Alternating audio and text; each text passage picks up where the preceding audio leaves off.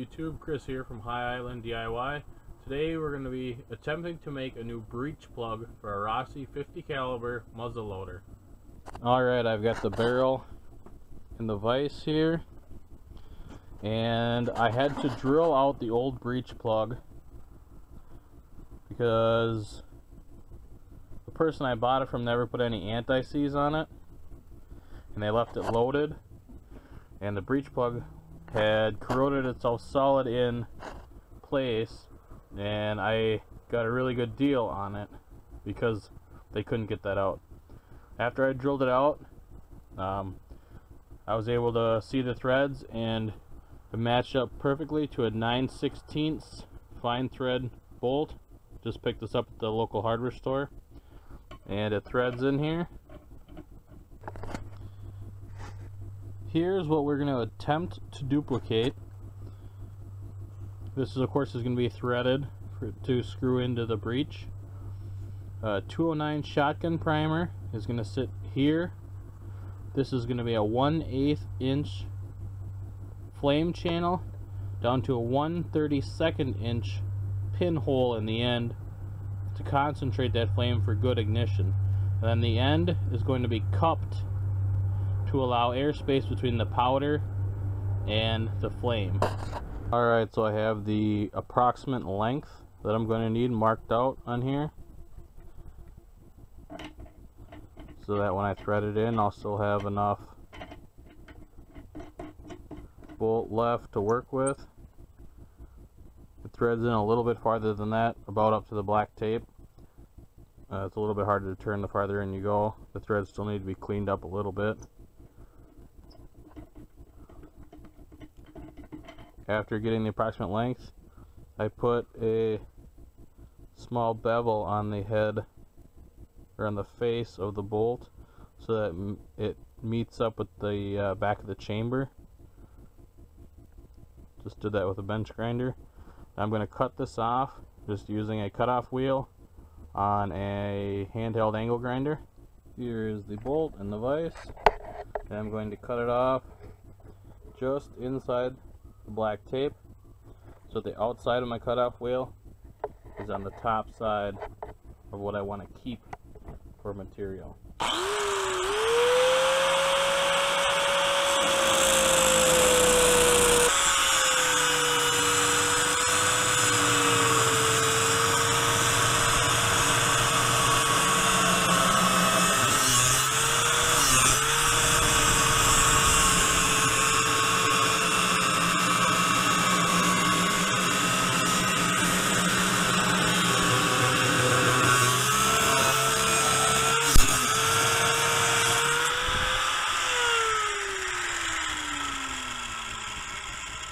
Okay, so there we have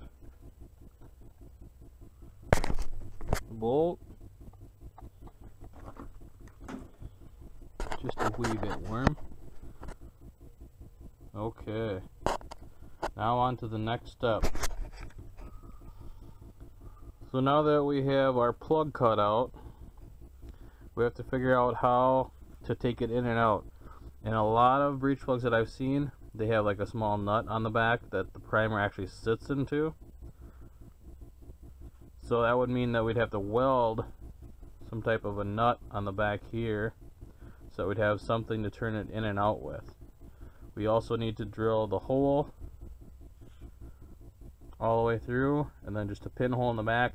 We need to put a concave face on it. So what I'm thinking is a small nut like this, welded on top of the breech plug, and the primer can sit into that. I'll drill it out a little bit bigger so the primer drops in. Then once this is welded on top, I'll be able to use a socket to turn the breech plug in and out. I'm going to use a 1/4 inch Irwin steel bit to drill out the nut, make it big enough to fit the primer inside.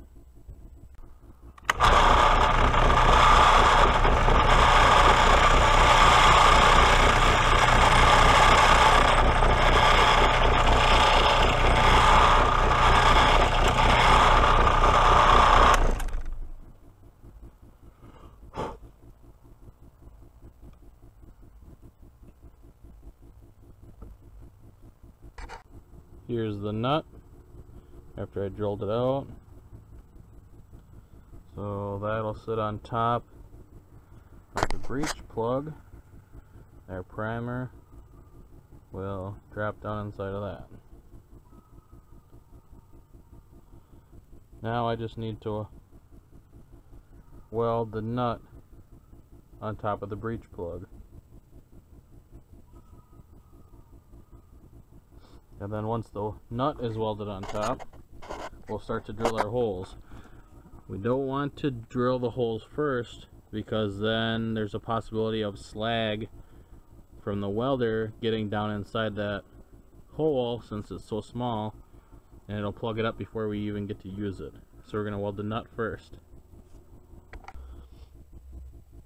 I have the nut clamped on top of the soon-to-be breech plug.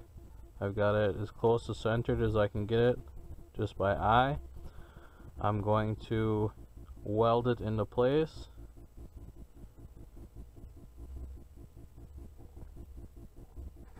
Now I'll show you what it looks like after the welding is done. Okay, so this is what I have so far.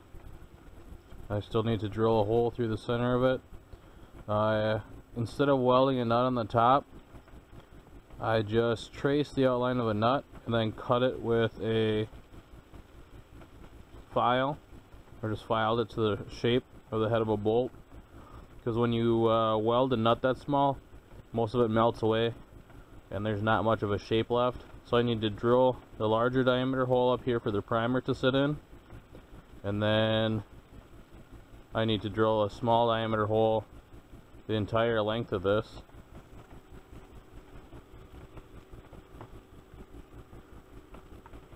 So I'm gonna put it in this, which is part of a pulley puller. I'm gonna thread it in to hold it. Thread it in to hold it in place, and then I can put this piece in my vise on my drill press so I get a nice straight hole going through. Alright, so this is what I have. I've got a hole drilled for the primer to sit in, then it's recessed slightly so that the face of the primer sits even with the top. Then there's a 1/8 inch hole drilled most of the way through, then about 1/8 of an inch from the end it goes down to a 1/16 of an inch hole, and it's concaved. It's not perfectly in the center, but hopefully it'll give us a good, reliable ignition. The only thing left to do is to screw it into the barrel, put a primer in it, and see if the primer fires correctly, if the firing pin hits it right. And then after that, the only other thing to do is to load it up with a light charge and see if it'll ignite the powder correctly. Okay, so there's the breech plug installed into the rifle. I'm gonna drop a primer in it. There's no powder in it right now. I just want to see if the hammer and firing pin are going to set off the primer or not.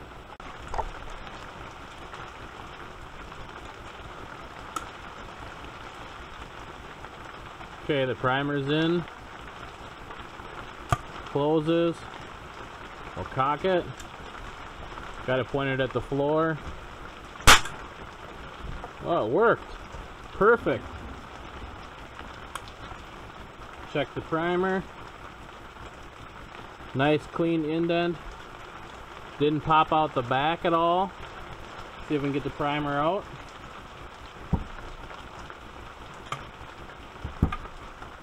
Primer fell right out. Hopefully there's not too much of a glare. Hopefully you can see the indent on the end. It did not blow out the back of the primer at all. Primer set off completely. No problems. Alright guys, so I hope you enjoyed the video. The reason I made this breech plug is because I could not find one to buy. I contacted Rossi directly and they said they do not have the part in stock. I asked them when they'll have it. They said we don't know. I asked was discontinued. They said no, we just don't know when they're going to be making anymore. So I scoured the internet and I could not find a retailer that had one in stock either. So instead of going out and buying a new black powder gun, I decided to try to make my own, and so far it's a success. I would love to go outside right now and put a light load into it and see if the powder ignites correctly, but it's pouring outside right now, which I'm sure you guys could probably hear on the camera. So as soon as it stops raining, hopefully tomorrow, I'll get out and test fire this thing. I hope you guys enjoyed the video. Please remember to like, comment, and subscribe, and we'll see you next time.